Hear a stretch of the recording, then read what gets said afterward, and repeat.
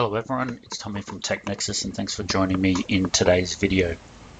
So far we've made a start on our project. We've got some structure in there, we've got a bit of equipment. I think for the next couple of days or so I'm going to get out of the plant world and jump into advanced steel with our project. So we have our steel model here. So this is the 00 area structural model number 2, which is our north-south pipe rack. So instead of asking our steel detailers to redraw, redraft, remodel, we can give them an XML file from Autodesk. It's a sort of packaged file. The file extension is an SMLX, but inside that will contain the data for the structural members, the grid, and I guess anything else that can come from Plant3D. So what we need to do is click on the structure tab, and then at the top here click on Advanced Steel XML Export. So my output file I'm just going to throw on my desktop, and I'm going to call it Plant3D, and select objects. I like to just type in all, so that includes everything. So 33 objects selected, and we go export. And you see down the bottom there's a progress bar, so we're done.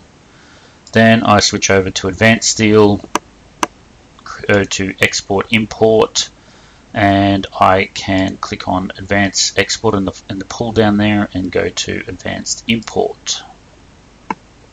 Look for the XML file, which is on my desktop. Now this section conversion, or this mapping, is only going to appear once, or should appear only once. So what it's saying is this is the member inside Plant3D. What is the matching member in Advanced Steel? So we need to look for UCs, so Australian UCs, and then 250 UC 89.5, and go OK. So again, same thing. UB has come up as an issue. 250 UB 37.3, and there we have it. So now we can see that we don't have to remodel grids or members or whatever. We can just bring it straight in from Plant3D, and you can see it's taken everything. So we've gone from grid to grid, so we do have overlaps here, but we're going to clean all them up later. So I'm going to do a save as on this on my desktop, and I'm going to call it 00str0002 underscore AS for Advanced Steel. So it's on my desktop now. To include it in Plant3D, I'm just going to close the file, switch back to Plant3D, and under my 00 I can make another subfolder or include it in here. Again, the workflow is completely up to you. There's no right or wrong. I'm going to right click on the folder, copy drawing to project, look for my file on the desktop, and click open.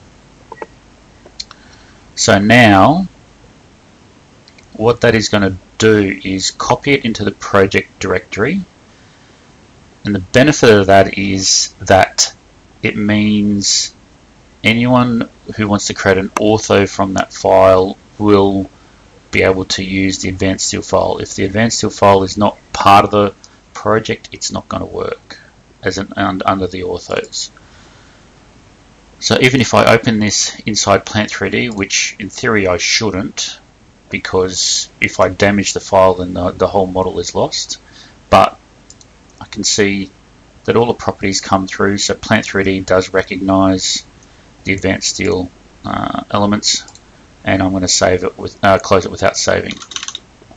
So now if I go and close this file, I haven't changed anything, so I'm not going to bother saving it. I can go to my overall master file now, and then I can look at my XREFs. So STR002, which is the north-south rack, I can unload it, and then what I'm going to do is go back to my advanced steel model in the project manager, right click on it, XREF into current drawing, and now we have the advanced steel model in its place. So just to show that sort of workflow working, if I go back to advanced steel and I go to open file, and instead of going to my desktop, I go to where my plant project is, plant models 00, and look for the AS file and go open. So just to do some quick connections in here, go to my connection vault, do a shear plate,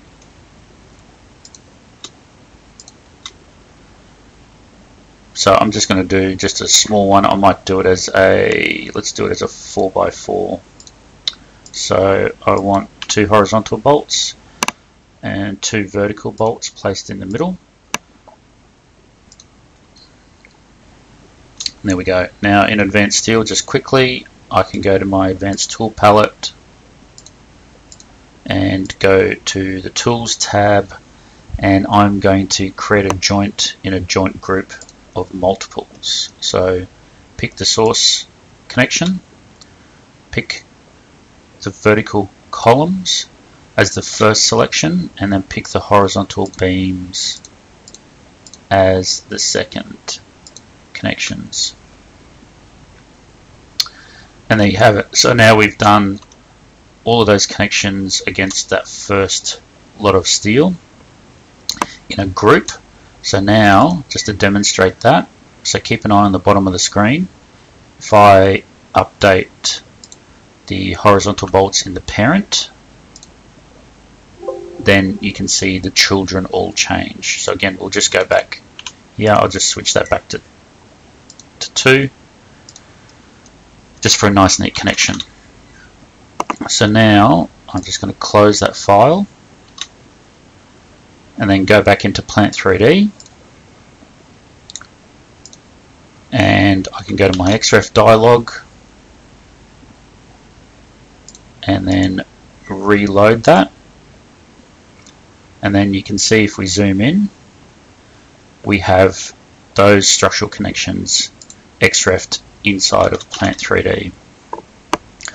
So then that way your disciplines are all working in the one folder, the one directory structure. So if anything happens towards the end of the project, like we need to archive it or copy it out somewhere else, then we can just grab the one folder, then copy it out, then all the disciplines aren't going to lose their spot, so to speak. So you don't have to navigate through different directory structures, you don't have to navigate across the network, you can just navigate within the plant project. So, and what we'll do, let's jump into our ortho now. So I'm just going to close that.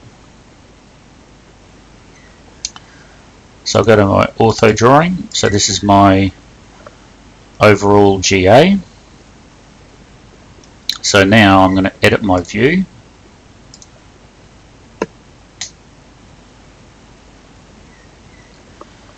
And then I'm going to go to 3D model selection. So instead of picking the plant steel model, I'm going to turn that off, and I'm going to turn on the advanced steel model and go OK.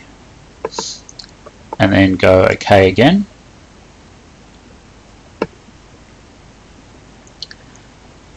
And then if we zoom in and I turn line weights off, so turn the display line weight off, then you can see in here that we do have those shear plate connections in there. So again, it does, with that connection, obviously it tidies up the steel members around there, and then we can start seeing more of the detail. So just to show, if I do a new drawing, and let's do 00 GA, let's do it as a 200 series.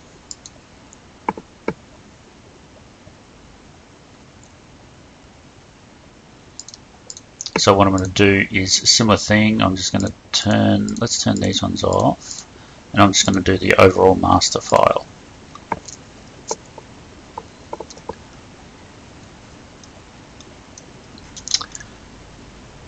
So it doesn't look like that's come through. So let's go back and do our other option.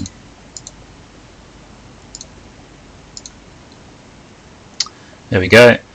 So I want to see an ISO view of that. So I go to my ortho cube and I say current view, and let's put some perspective on it at 1 in 100.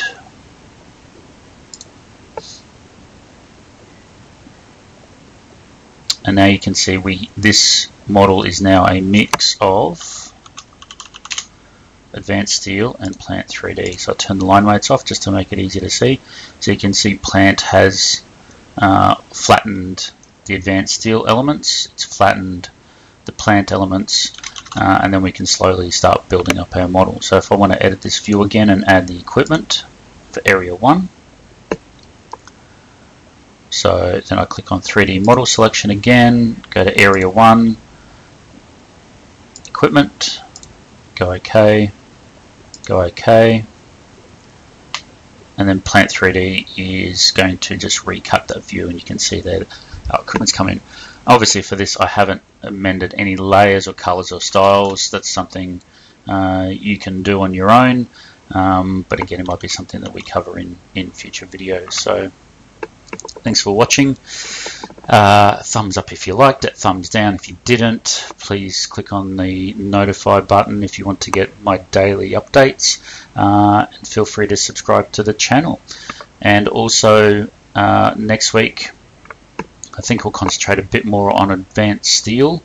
We'll finish off maybe the rack, or make a start on it, maybe throw some bracing in there, and then just start generating a few drawings, and we'll slowly progress through this project. So again, please subscribe and notify, and thanks for watching, and I'll see you tomorrow.